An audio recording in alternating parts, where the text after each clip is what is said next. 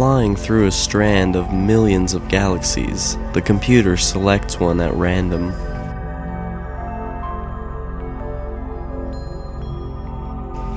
It's a compact spiral galaxy, a mere 50,000 light-years across.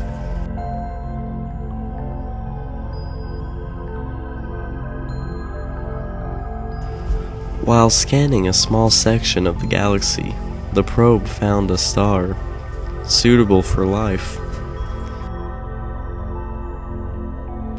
Two unique objects are detected very nearby the star: a planetary nebula and a black hole.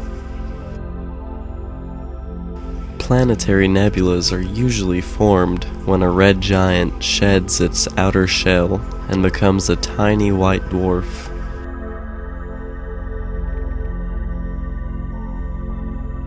The probe begins heading towards the black hole to take some readings. Maintaining a safe distance, the probe does not get sucked into a tiny strand the width of an atom.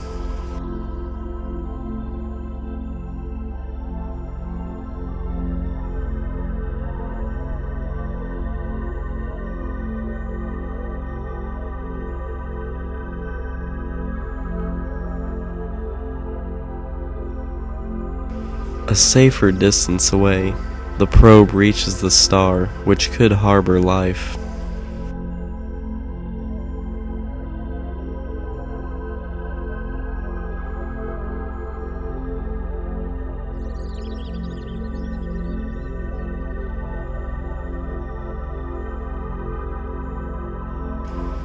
Passing a ringed desert planet, the first preliminary scans of the habitable planet have been confirmed.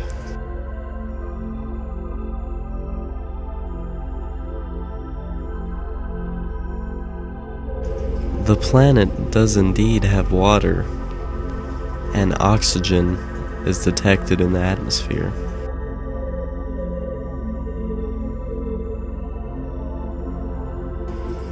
The probe lines up its approach. It will make a small stop at the moon of the planet.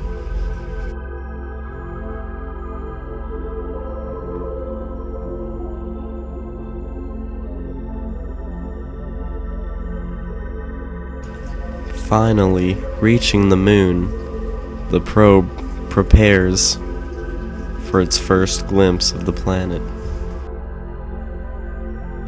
Although no radio signals were detected, the oxygen in the atmosphere indicates that there's a strong chance of life on the surface.